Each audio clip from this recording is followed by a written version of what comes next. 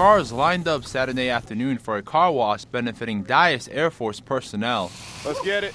They dubbed it the All-American Car Wash. A day where Dyess Airmen washed cars, turning a fundraiser Don't start that Spartan chant.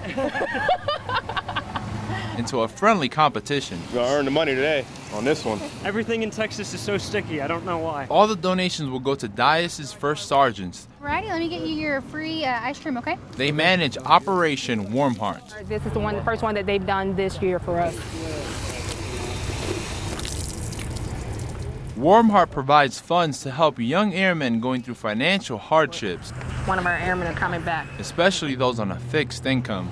We always say our job is people and everybody is our business, so making sure that they have the necessities that they need. Colonel, you missed a spot. Blake Woodall pulled into the car wash after running errands with his wife. Hey, that's a Dyess project. We got to do that.